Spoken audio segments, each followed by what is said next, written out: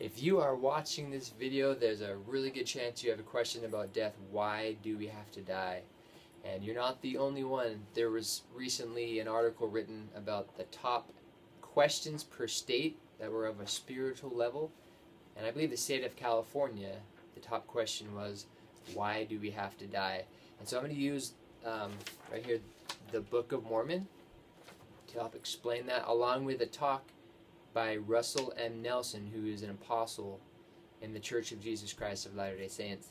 And he does a masterful job of explaining why it is we have to die. So I'm going to jump right in, one, explaining that life doesn't begin with birth and it doesn't end with death. We lived prior to our birth with our Father in heaven as spirit children. And so we came to this earth to receive a few things. One, we came to receive a body, a mortal body, but we also came to gain experience. And so this life is a time to prepare to meet God. And in Alma chapter 12, it actually explains that, saying that this life became a probationary state, a time to prepare to meet God, a time to prepare for that endless state which has been spoken of by us, which is after the resurrection of the dead. Okay, so death was part of this plan, and life was a probationary state. And this plan that death is part of is called the plan of salvation.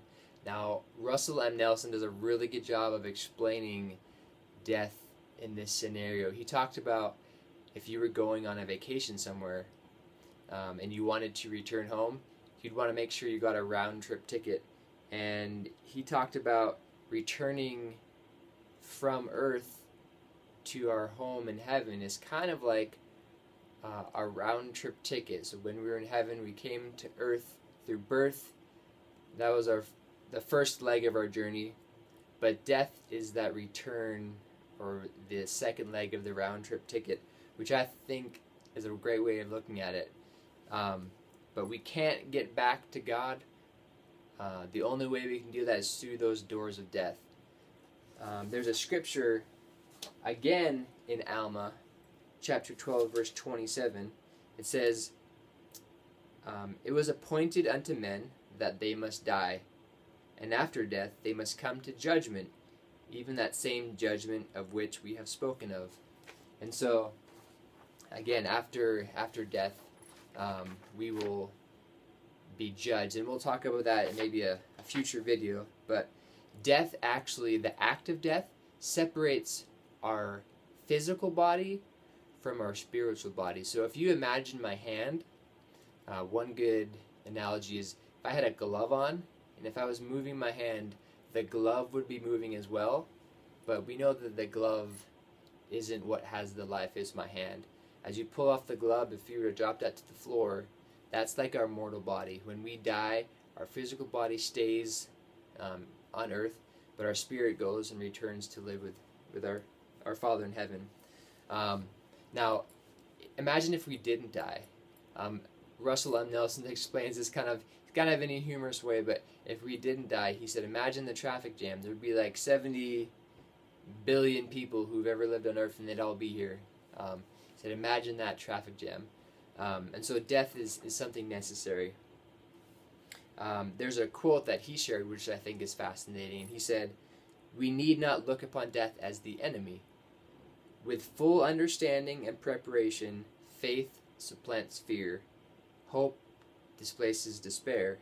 The Lord said," now in a book of scripture that members of the Church of Jesus Christ of Latter-day Saints use as well, it's called Doctrine and Covenants. It explains more of the doctrine of Christ and covenants and promises. It says, "Fear not, even unto death, for in this world your joy is not full, but in me your joy is full." And so we can't obtain a fullness of joy in this life, and so that should give us something to look forward to and not be so scared of death. I actually had a friend of mine whose sibling recently passed away, and she told me, she said, "I really wish I had your crutch to lean on to believe that there was something after this life," because she's going through despair and just being racked with sadness. with no hope of seeing her family member again. Of course, I don't believe it's a crutch. I believe it's the reality. I want to read one more scripture from the Book of Mormon. It's in 2nd Nephi. And Nephi, again, was a prophet who lived on the American continent.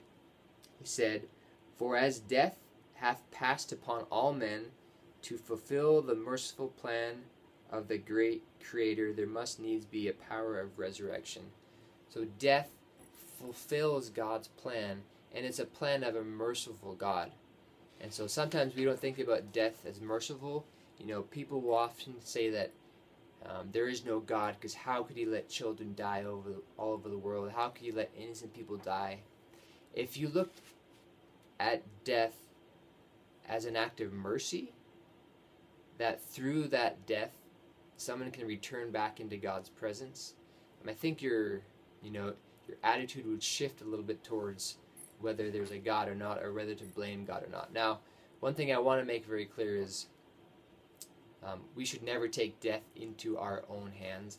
I have a sibling and other family members who have committed suicide, and we don't condone that. And I don't think anybody who's committed suicide, once they get to the other side, ever thinks that was a good choice. There's regret there. So we want you here on this earth. You belong here. The earth is better.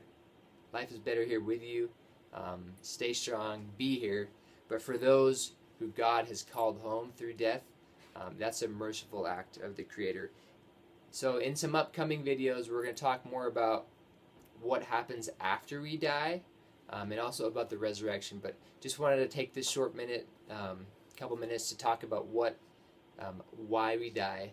That is part of God's plan, and hopefully that answers some questions. I'm going to leave a link to Russell M. Nelson's talk called Doors of Death down below. So if you'd like to read the whole thing, which I would recommend, does a masterful job about teaching about why it is that we die.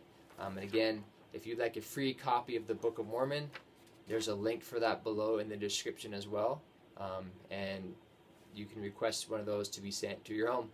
Thanks, guys. We'll be back again answering some more questions of yours.